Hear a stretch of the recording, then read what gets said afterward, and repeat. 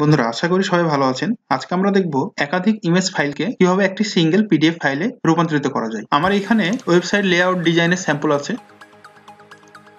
আমাদেরকে এখন এই 5টি ইমেজকে ফটোশপ দিয়ে ওপেন করতে হবে। ওপেন করার পরে আমরা দেখছি যে 5টি ইমেজ 5টি ট্যাবে ওপেন হয়েছে। এই 5টি ইমেজকে আমরা এখন একটি ট্যাবে নিয়ে আসবো। হ্যাঁ, আমরা দেখতে পাচ্ছি যে আমি একটি ট্যাবে এই 5টি ইমেজকে নিয়ে আসছি। এটি লকটা খুলে দিলাম। এখন এইখানে আমাদেরকে সবচেয়ে ইম্পর্টেন্ট কাজটা করতে হবে। আমরা পিডিএফ এর কোন ইমেজ ফাইলটিকে প্রথম পেজে রাখতে যাচ্ছি, দ্বিতীয় পেজে রাখতে যাচ্ছি। এখানে আপনি যেভাবে লেয়ার গুলো সাজিয়ে রাখবেন, আপনার পিডিএফ এর পেজের অ্যারেঞ্জমেন্ট গুলো কিন্তু সেভাবেই হবে। সুতরাং আপনারা আপনাদের রিকোয়ারমেন্ট অনুযায়ী লেয়ার গুলো সাজিয়ে নেবেন। এখন আমরা চলে যাচ্ছি ফাইল মেনুতে।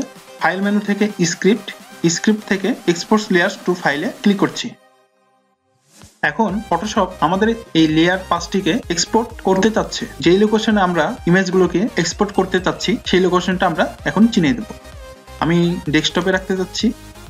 আমি একটি ফোল্ডার ক্রিয়েট করছি। ফোল্ডারের নাম দিলাম ইমেজেস এবং ওকে ক্লিক করলাম।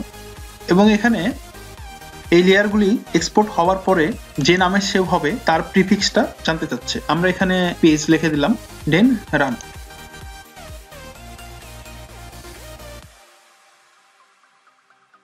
হ্যাঁ, আমাদের এক্সপোর্ট কমপ্লিট। আমরা যদি ফটোশপটা মিনিমাইজ করি, দেখবো যে ইমেজেস নামে একটি ফোল্ডার আছে। আমরা যদি ফোল্ডারটা ওপেন করি, আমরা দেখতে পাচ্ছি আমাদের এক্সপোর্টেড ইমেজগুলি এখানে আছে। ক্লোজ করলাম, আবার ফটোশপে ফিরে এলাম, ফাইল অপশনে গেলাম, অটোমেটে আসলাম। এখন আমাদেরকে পিডিএফ প্রেজেন্টেশনে ক্লিক করতে হবে। এখানে ব্রাউজ করে আমাদের এক্সপোর্টেড ফাইলগুলোকে নিয়ে আসতে হবে। আমি ডেস্কটপের ইমেজেস ফোল্ডারে আছি। আমি কন্ট্রোল-A চেপে সবগুলো সিলেক্ট করলাম এবং ওপেন করলাম।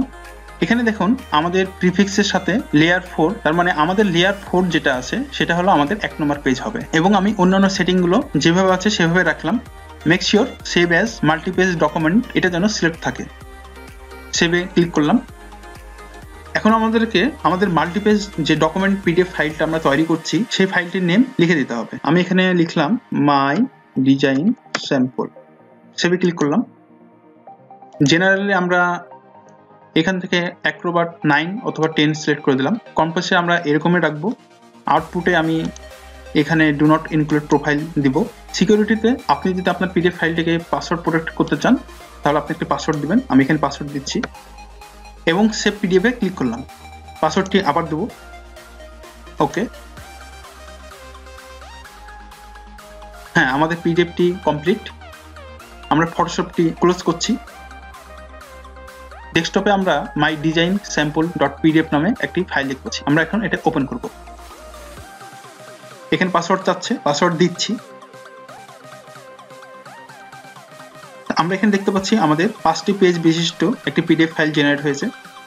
এবং আমরা যদি দেখি এখানে 1 নম্বরে টেমপ্লেট 1 যেটি আছে সেটি কিন্তু নেই। কোনটা আছে? ইমেজেস ফোল্ডারে 1 নম্বরে যে লেয়ারটা আছে এই ইমেজ ফাইলটা আছে। সুতরাং বুঝতে পারছেন আপনারা যে আমাদেরকে লেয়ারগুলো যে সাজাতে হবে সেটা কতটা গুরুত্বপূর্ণ।